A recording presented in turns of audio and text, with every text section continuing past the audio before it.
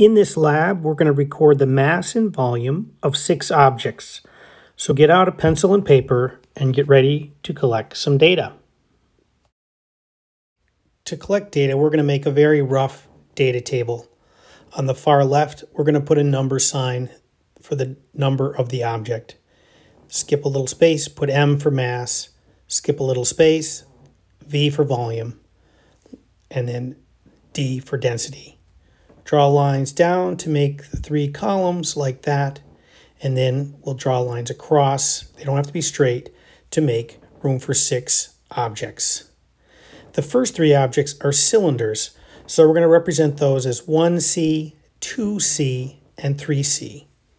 The other objects are blocks, so we're going to represent those as 1B, 2B, and 3B.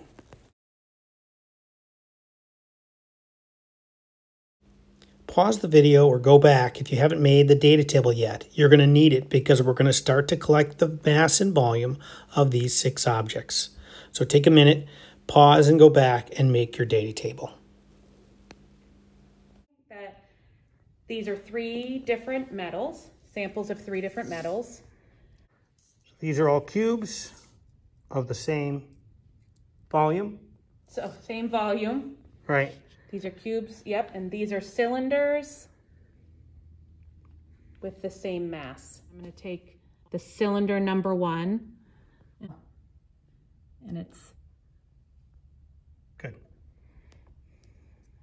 Okay, and number 2 cylinder. Number 3 cylinder.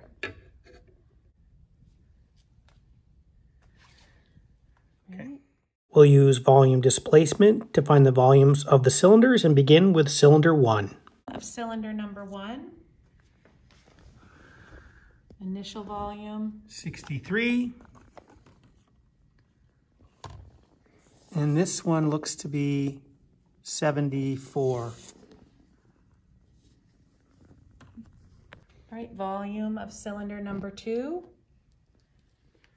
Trying to get the initial volume. Yep, starting at 63. Looks like 76. So now we're going to calculate the volume of number 3 cylinder through volume water displacement. Let me just get the volume there. 63.